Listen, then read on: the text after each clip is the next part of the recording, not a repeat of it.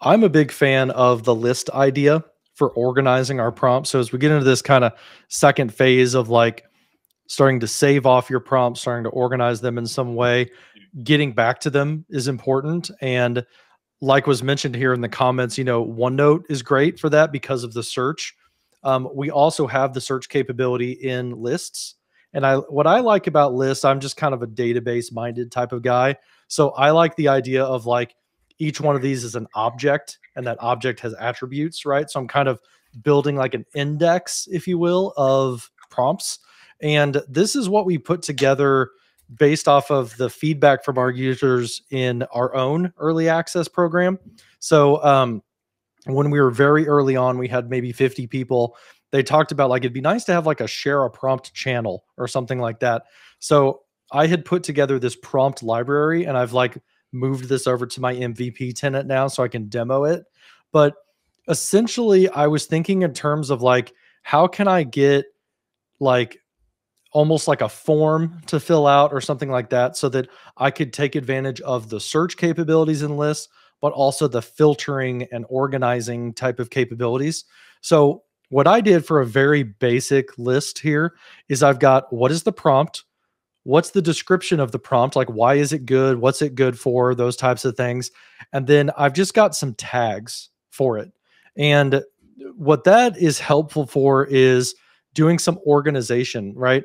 I don't necessarily want to have like a whole bunch of like different columns for filters. I kind of like the idea of keeping things flat and just doing like tags and that's it.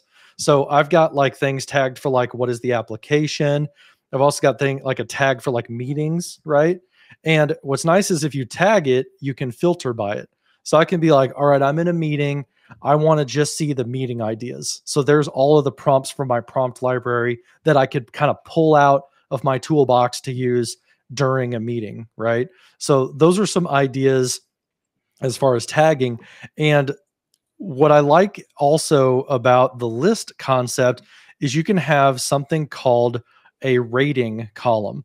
So it's a little bit down here. It's the average rating, and that gives you like a 1 to 5 star or a 0 to 5 star rating. But you can change that instead of a rating, you can change it to a like column. And that gives you basically the concept of an upvote by clicking on the heart. You're basically saying, I like this, and that adds a little bit of community to the prompt library for your organization because you can then sort by, the number of likes and have your most popular ones up there at the top like that. So I like kind of infusing a little bit of community to it. I can store the list in a SharePoint site, and that SharePoint site could be the SharePoint site that is attached to your either Microsoft Team or Viva Engage community. That is your Copilot community. We talked at Teams Nation a couple weeks ago about building your M365 Copilot community and how important that is. An aspect of that community is a engaging and collaborative prompt library so that you can, build a knowledge base.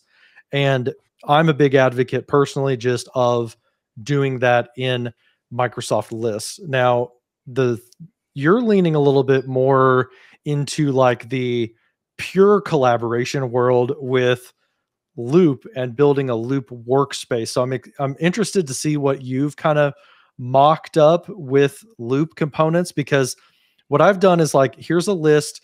There's a little bit of like, I'm thinking of governance, right? I could make it so that I could have custom views. I could not allow people to submit it to a list. I could do like an approval workflow with Power Automate and kind of, like not just like open it up to everybody.